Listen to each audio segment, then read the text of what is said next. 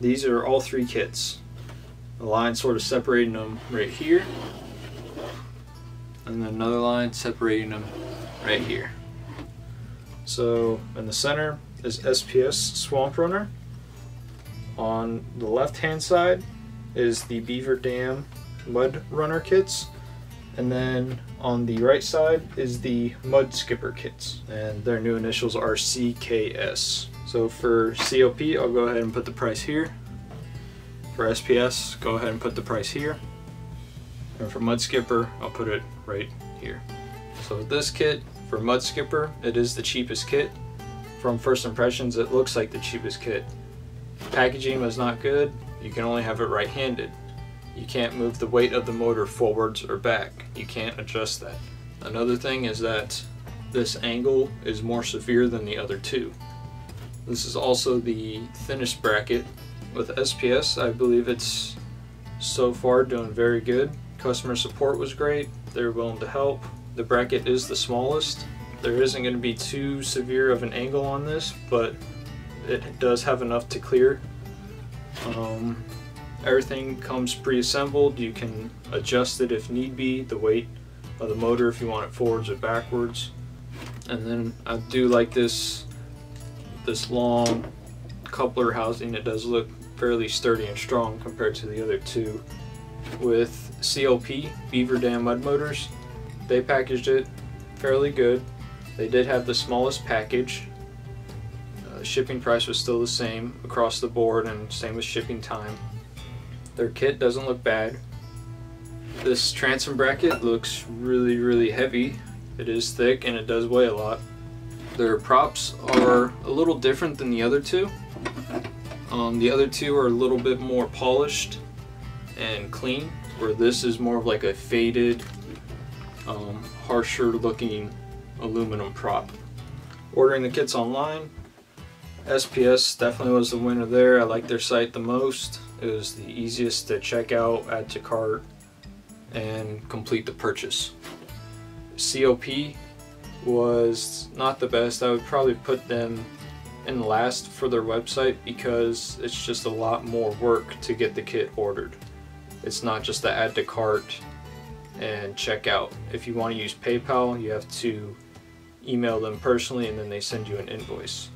He's willing to work with you, and it was a good experience, but I just like the ability to go online and order. You can, with a credit card, I believe, go just add to cart and order it, but if you want to use PayPal, you have to email him personally and get that done.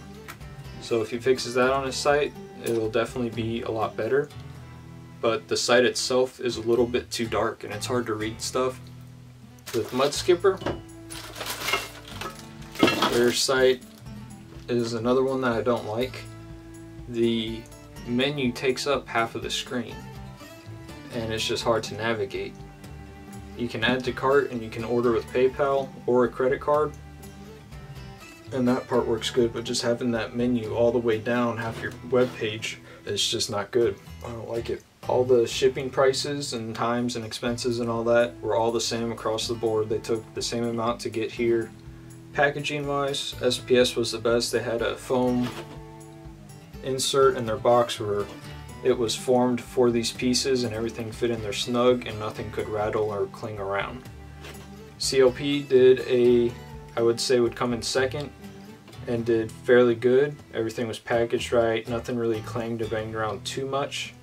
There was one loose part that would cling, but it wasn't too bad. But compared to Mud Skipper was the worst. It did not leave me with a good first impression.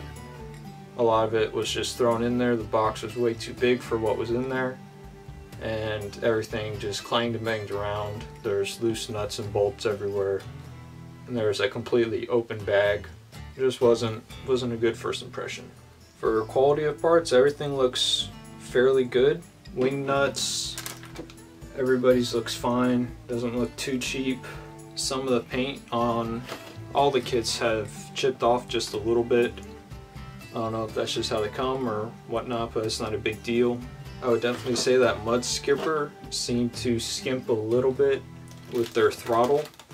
The other two have like a dedicated nice throttle, and Mud Skipper sort of just did a thumb lever, which looks very simple, and we'll see how comfortable it is when we do the water test.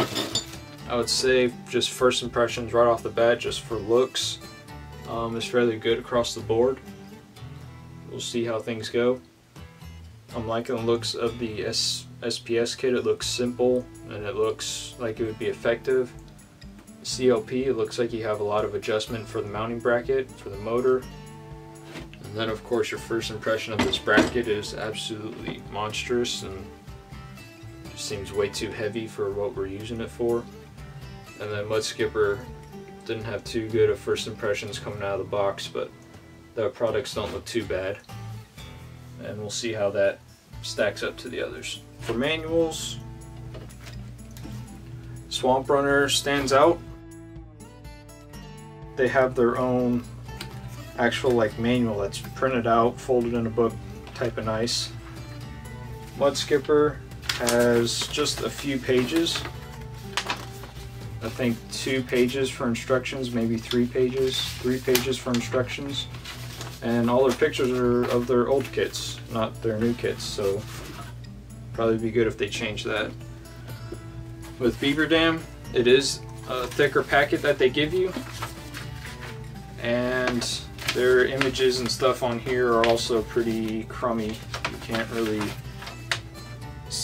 they're not too detailed, but we'll see when we get into assembly to see how well those instructions are. Each one came with their own throttle cables. Nothing really stands out yet about that. You watched all 3 videos of unboxing each one of these kits, went over a quick summary of how the unboxing went and what I thought about it. So this is just a general overview video of comparing the unboxing of these 3 kits.